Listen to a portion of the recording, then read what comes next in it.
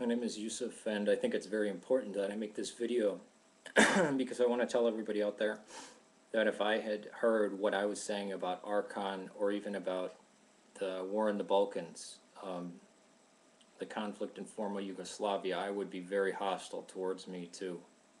I would hate the things that I have said, and I would have been very hostile to anybody saying them. I want to say I was going to the Masjid mosque in Villa Park, Islamic Foundation, when the war was going on, and actually that was one of the motivators to actually have me go to a masjid or mosque. Sorry, I'll use your terms, because, as you know, my family wasn't big on religion; they were more cultural than anything. And even when I was Eastern Orthodox, there was one thing. Well, why are this? You know, I would say, well, the Serbian bishops and stuff are for the genocide, and I got corrected saying, no, no, no, no, no. There was only a few priests that were involved, and those people were right. And then, okay, I found a lot of things to say other than what the BBC has presented and CNN has presented about Serbia and what went on there. And I actually told my brother, I said, Kosovo, they're going to give, you know, I told him what was going to happen with that. And a year and a half later, I showed him the newspaper of what happened. Or much less than that, a few months. But I will, and then in the few days after this gets published, I'm going to make sure there's links down in the description to give you the other point of view, because I just don't want to have this without any supporting facts or anything. But I go like this to support Arkan and his Tigers. People say, well, he's gangsters, a drug dealer, even before the war. Okay. Mary of Egypt was a prostitute. Paul was a persecutor of Christians, and he had St. Stephen murdered. The Russian royal family were oppressive. St. Moses the Strong, or Moses of Ethiopia, was a bandit and killer. This is at the beginning of someone's life, right? And Mary of Egypt was a Christian. She was whoring her way to get to a shrine or something and to see it, you know. And she wasn't even allowed to enter the building. And I would have been extremely hostile to anybody saying this and be like, well, that's like denying the Holocaust, or that's like saying, well, the Nazis were right. And people who hear me say, oh, I'm a nationalist. No, that doesn't. The only thing I mean by that is that I'm for ethnic self-determination. I believe the Irish have the right to Ireland. I've always been supportive of the IRA in their conflict with England. I think 26 plus 6 equals 1. I believe all peoples have the right to defend their land and be safe in it. So I'm totally against Hitler, because he was not a nationalist. He's his own national socialist, whatever the heck that is. He was imperialist. He wanted to take over the world. Reuniting German lands. All right, okay. Then he invaded France and Greece, just taking over these vast swaths of land. Why did he invade Denmark? No, he didn't care about other nations. He wanted all nations to be his. He even wrote a book about how he was going to conquer America. The Japanese weren't nationalists. They didn't respect the Chinese right to have their own country, or the Philippines. But I understand any hostility towards my view on Serbia or Arkan, absolutely. And anybody who holds hostility, anybody who's hostile about that, I would ask you just to look at the other side. And even if you totally disagree, even if you still are like, no, I'm not convinced, that's fine. I just urge people to look at the other side of things. But I wanted to say also, Kosovo is Serbia. We can look at the facts and say, okay, in the late 80s, the majority was Serbian. And then after NATO bombing, when all those people left, there was an influx of people from Albania. And why were 800 churches and monasteries destroyed if there were no Orthodox Christians there? And I also want to ask, okay, let's say there is an ethnic cleansing, a genocide, death camps, right? So you carpet bomb areas, you bomb hospitals, bridges, roads, factories. This is what you do. This is how you fight a genocide. People say, well, I've seen pictures in Time magazine and the BBC. Those pictures of barbed wire, that was a transformer station that was, you can even see in the picture the barbed wire is on the other side.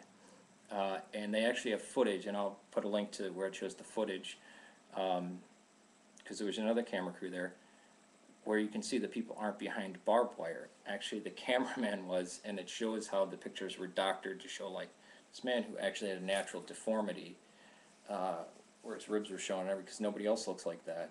And they have him standing next to another guy who was kind of dirty. They had their shirts off because it was hot out. They were asking him questions, saying, well, you know, are you fine? You know, is there any, are they killing you? And they said, no, we're fine. And people said, oh, well, oh, that's because the Serbian guards were standing right there and they would have been killed. Okay. Why then was it, why then was it when the camera crew shows everything, there's not a guard or anything for, you can see miles around. If you watch the documentary, you can find it, Arkan documentary, Arkan the War Criminal.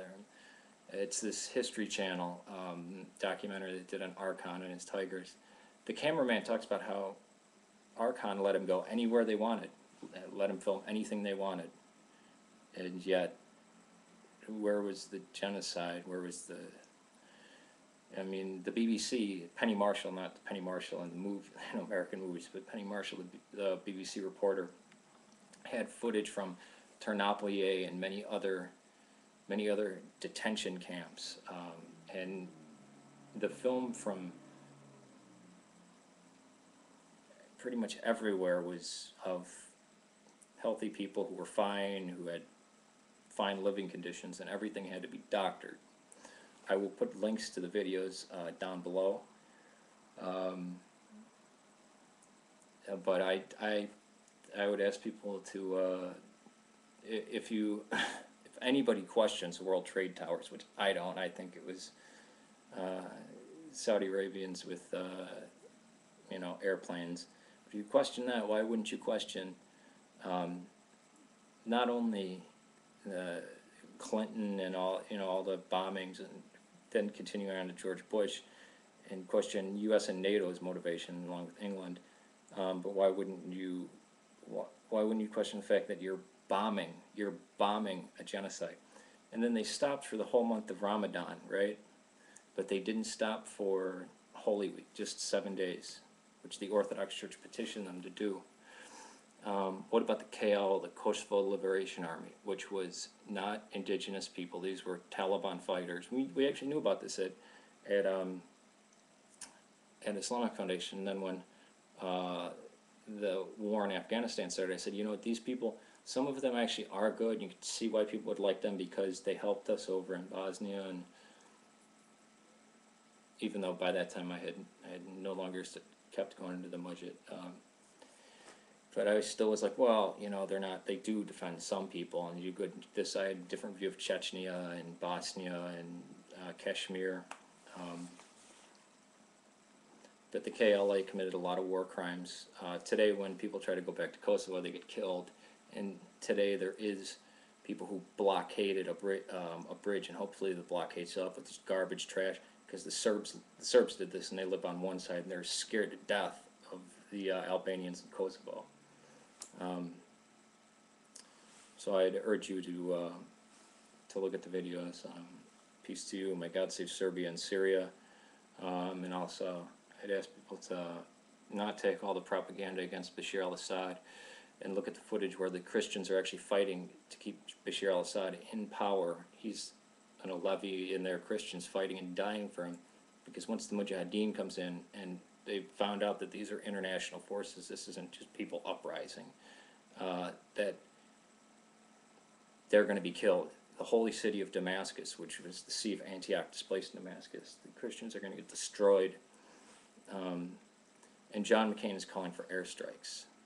Look at how bad Fox News and CNN and the U.S. messed up because of South Ossetia, because they got it dead wrong about South Ossetia. Because CNN and Fox News reported it, the president said, oh, Russia's got to back off, when Russia actually stopped the ethnic cleansing. They only went 145 feet into Georgia. I would just ask people to question things like this. If you're going to question, oh, the war in Iraq was for oil, why aren't we getting any oil? Why are oil prices still high if we didn't, if we're taking all their oil? If you believe that, if you believe planes flew into the World Trade Center, or if you question that, then apply that questioning to other areas too. And it may not, there may be things that anger you a lot, and injustices that still have gone on.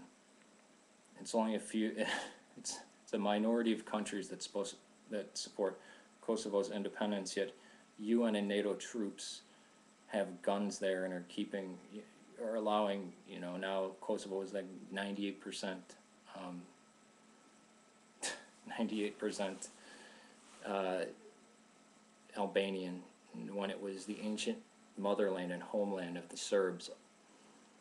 Also, Srebrenica, there was a genocide there, there was this and that. There's footage, hopefully I'll be able to find it, of the KLA and the Muslims kicking out all the Orthodox Christians, forcing them to leave. And when and the majority of the people that got killed, that even